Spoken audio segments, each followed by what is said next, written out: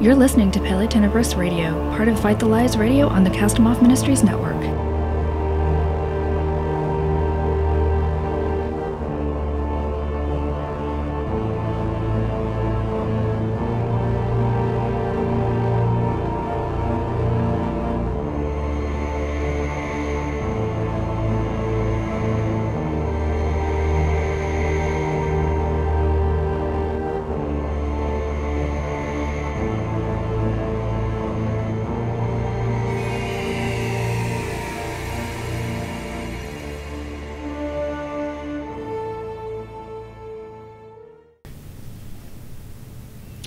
Good afternoon and welcome to Pelle Tenebris Podcast. My name is Kelly and this is episode 5.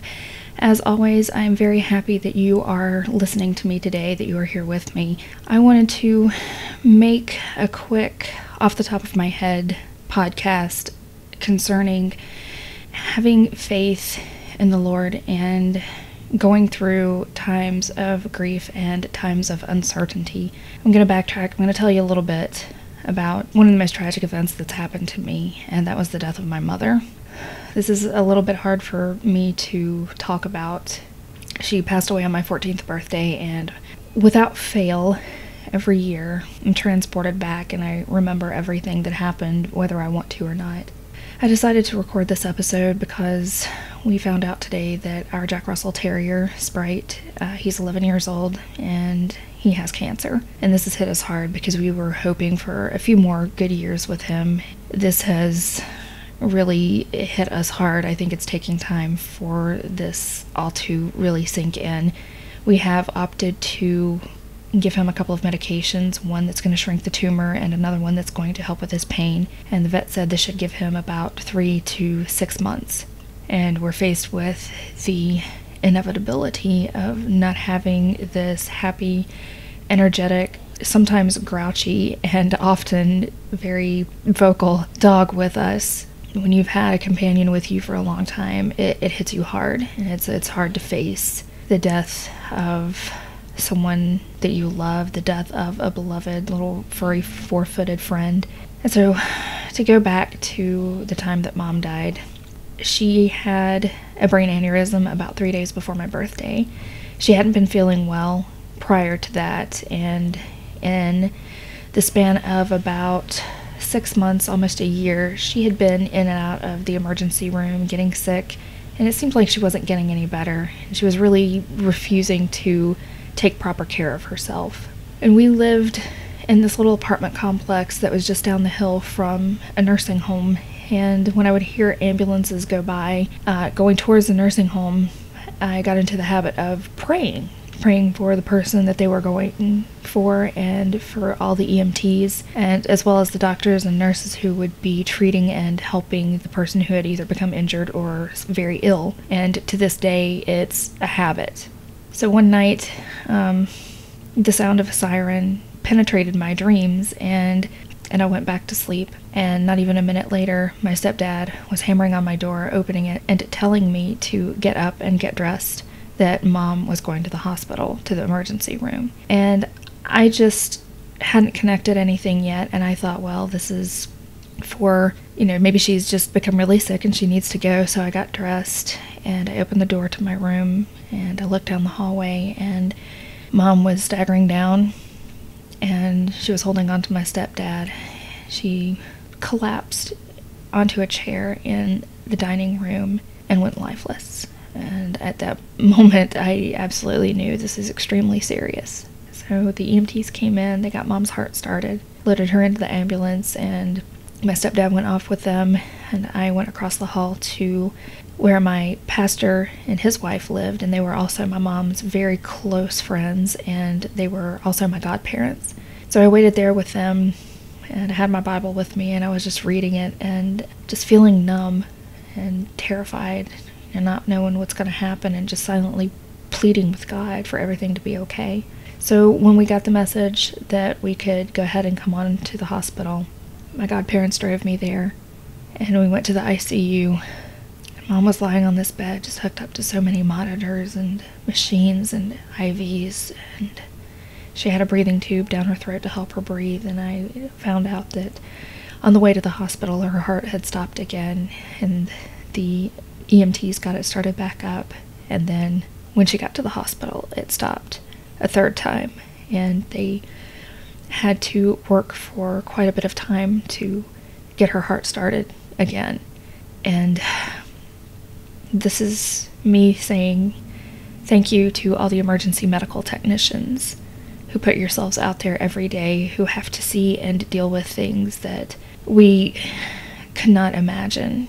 Thank you so much for what you do, and I wish I could tell those EMTs who helped Mom, I wish I could tell them you did your best, you did what you could, and I cannot thank you enough. So Mom was in a coma for about 3 days, and in this time, I spent quite a lot of time in either the hospital's chapel, at Mom's side, or in my room at my grandparents' house, just pleading and begging God, please save Mom's life. Don't let her die. Because I didn't know what would happen. She wasn't getting any better. She was starting to decline fairly rapidly. And finally, on my birthday, after a somber, I can't even call it a birthday party, just a somber gathering of family, and okay, it just got interrupted by a plane. We live near an Air Force base, not an Air Force base. We live near a naval air base, and so I had to wait for the plane to finish doing what it was doing before I could continue.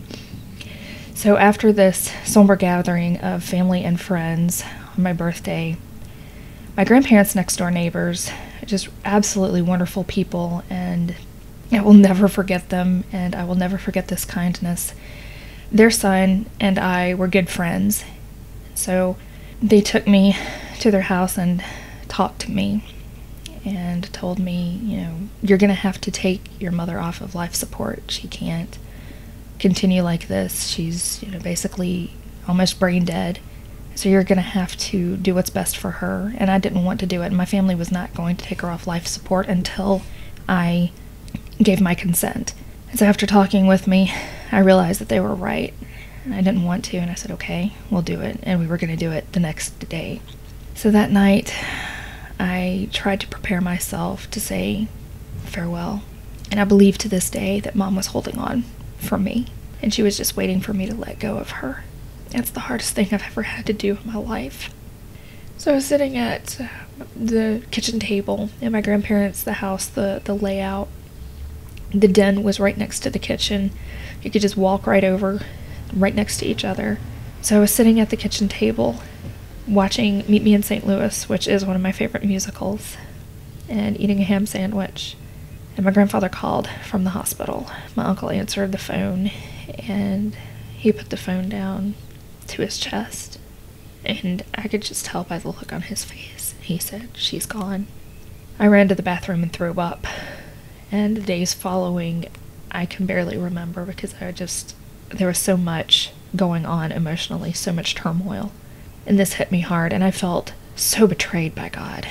I've prayed to you and I've cried out to you, and you didn't listen to me. And this is because I had been taught that God always answers our prayers, and He's always in control of every little aspect of our lives. And I don't think that way now. I don't believe that God is in complete control of us, because if He was, then we would not have free will, and we would not have the freedom to make our own decisions. And the decisions that we make either have good consequences or bad consequences, and we need to learn to face those consequences. So for a while, my anger was just burning so hotly inside me. I rejected God. I didn't want anything to do with Him. I didn't want to do anything with Jesus. But honestly, deep down inside, I knew I hadn't given up on Him completely, and I knew that He would never give up on me. In 2006, my grandmother passed away. And just 2 days after my 18th birthday in 1998, my grandmother had a stroke that paralyzed her left side. And she ended up having to be placed in a nursing home. It was a very difficult decision for my poor grandfather, but I stuck around with them because I wasn't going to leave my grandfather alone. And as the years progressed, I noticed that my grandmother just didn't seem like she was herself, even though she was confined to a bed, because she completely gave up. She had gone through so much physical therapy to be able to walk with the aid of a walker, and to regain the use of her limbs, but she just gave up. She couldn't garden anymore. She couldn't cook or clean or do any of the things that she loved, and that really took a toll on her. And she just didn't seem the same. And I kept after the doctors and my grandfather, saying she's not, something's not right. She's not herself. And then it was found in February of 2006 that she had Parkinson's disease, and she passed away 4 months later.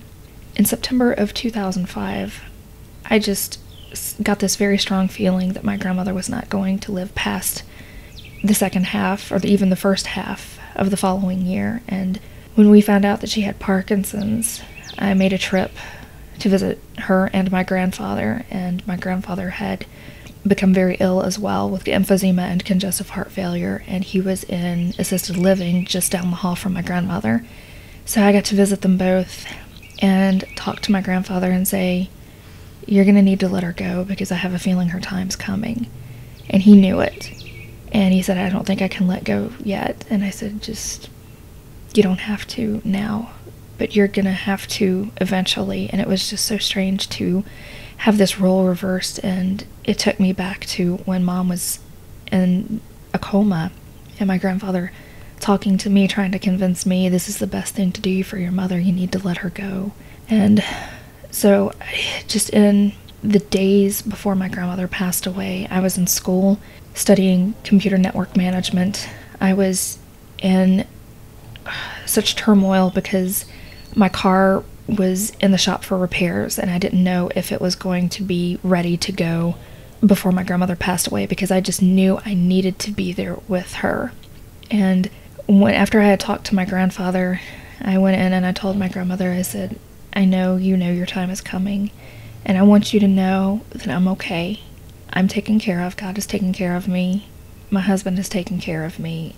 Everything's going to be okay. I'll be okay. But when you feel the Lord calling you home, you go ahead and go home."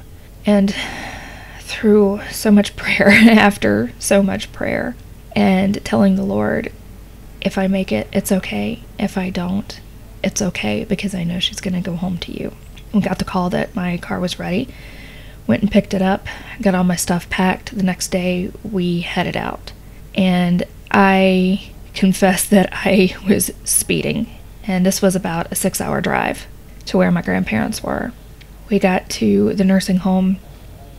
I shot out of the car, ran up through the halls to her bedside, and my uncle and aunt and 2 of their kids were there too. We were all gathered around her. She was unresponsive. She had stopped eating. She had been declining very quickly. We were all there for a few minutes, and I said, "If y'all don't mind, I'd like to have some time alone with my grandmother." And so everybody left the room, and I knelt down by her bedside and took her hand and said, "Mima, it's me. You can let go now.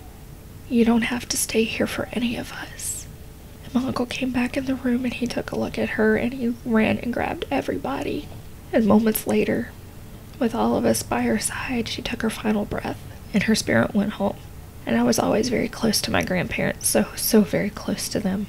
And in 2008, my grandfather had one final, very, very bad attack with his emphysema and his congestive heart failure. And he had moved to Marietta, Georgia, to be with my uncle and aunt, to be near them. And this attack left him on the floor, hallucinating and calling out for me and my grandmother. And this just breaks my heart, because I had never wanted this for any of them, especially my grandfather. We were so very close. And I did not have the strength to fly down to Georgia to be with my grandfather in his final moments. But what I did do was call. My uncle put the phone up to my grandfather's ear, and I told him, I said, "Peepaw, I'm happy, I'm healthy. I just got a job with a good company, and I just want you to know I love you." And I couldn't do what I wanted to do, because I did not want him to hear me cry. I did not want that to be the last thing that he heard. And I was at work when we got the call that he had passed away, and I came so close to fainting. It was so painful, and it's hard to see that someone that you love is sick and knowing that you are completely powerless to do anything. You do not have the power to heal them. And if you could, you would take all their pain and suffering upon yourself, just so they could be happy and healthy and live a good, fulfilled life. In the years since my grandfather passed away, there have been other family members that have passed, and it's hard. And my precious and wonderful godmother passed away last October, and you never get used to this. Each passing just hits hard. It's as if Thor has taken Mjolnir and just slammed it into your chest. You're left breathless and afraid and wondering how you can continue on without these precious people in your life. But it's possible to. You can do it. And in these years since coming back to the Lord in 2005, I have experienced times where I have had to allow myself to be content with the outcome that I know is going to just bore a gaping hole into my heart. And I can't tell you how rough it's been, but at the same time, it's just strengthened my faith even more. In Psalm 46:1, these beautiful words, God is our refuge and strength, an ever-present help in trouble. But when we think that God is always in control of everything, and that He is going to give us everything that we want, that He's going to heal every illness, every injury, we have to allow ourselves to come face to face with the reality that this is a fallen world. Our bodies are not immortal like Adam and Eve's were before the fall. We face sickness and death and uncertainty every day. What we need to understand is that there's going to be sickness in this world, and there's going to be death, and that God knows what He's doing, and we cannot understand His ways, for His ways are not our ways. They're incomprehensible to us. But we have to come to be willing to understand and to learn that He always has our best interests in His heart. We might think that we know this thing is good for us when it's really not good for us. And Abraham did not waver at the promise of God through unbelief, but he was strengthened in faith, giving glory to God and being fully convinced that what He had promised He was also able to perform. That's from Romans 4:20 and 21. And that's a beautiful verse. That's a beautiful scripture, because this is what I've had to learn. And I know the promises that God has given me. And I rely upon Him and His love and my faith that no matter the outcome, He's going to have me in His hands, and that He is not going to let me down. For surely goodness and love will follow me all the days of my life, and I will dwell in the house of the Lord forever. That's from that beautiful psalm, Psalm 23.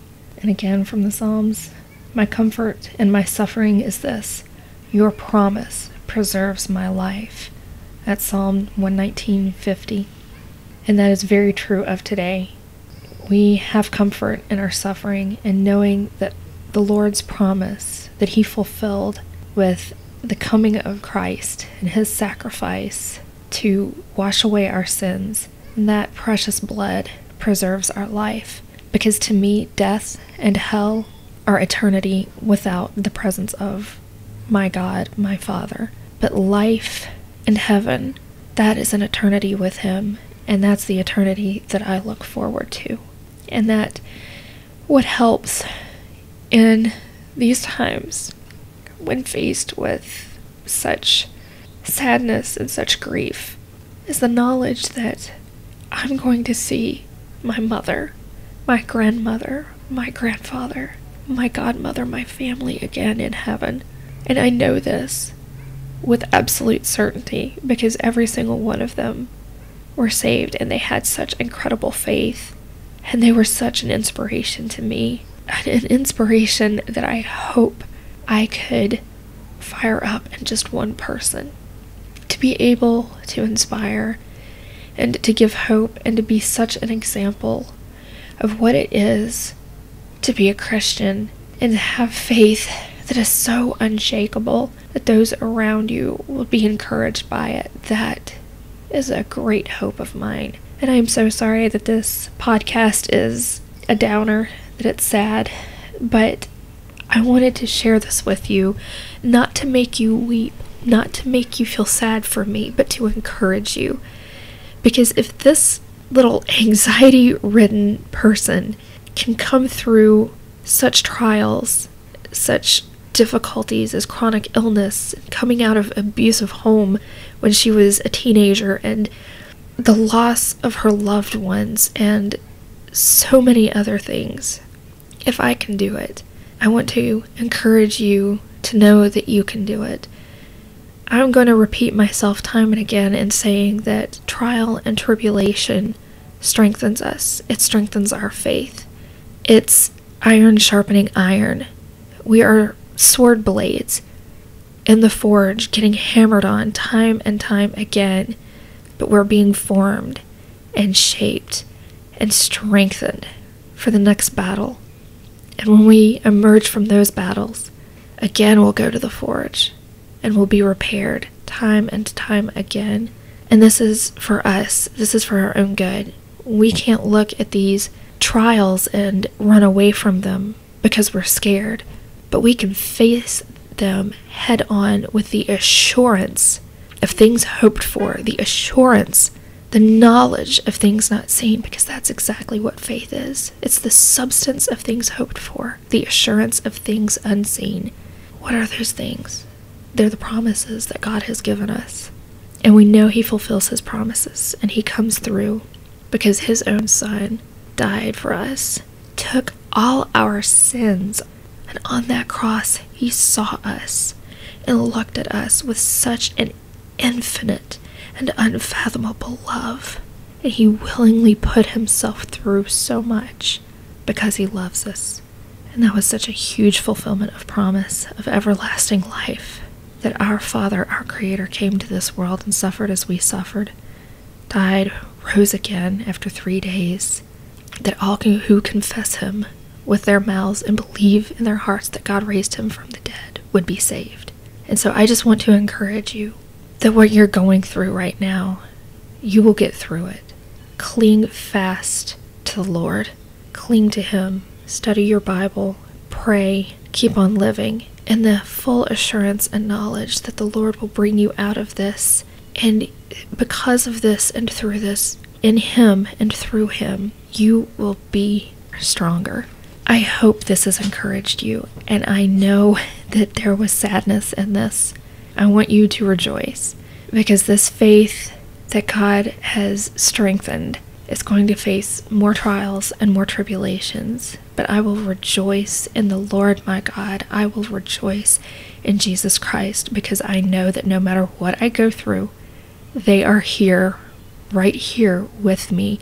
They will never fail me. They will never let me down, and they will do just that for you. For nothing can separate us from God's love.